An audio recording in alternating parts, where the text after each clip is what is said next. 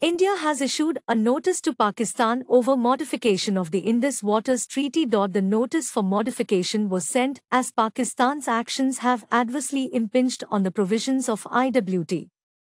According to the sources, the notice was sent on 25th January through respective commissioners for Indus Waters. India has always been a steadfast supporter and a responsible partner in implementing the IWT in letter and spirit. However, Pakistan's actions have adversely impinged on the provisions of IWT and their implementation, and forced India to issue an appropriate notice for modification of the pact.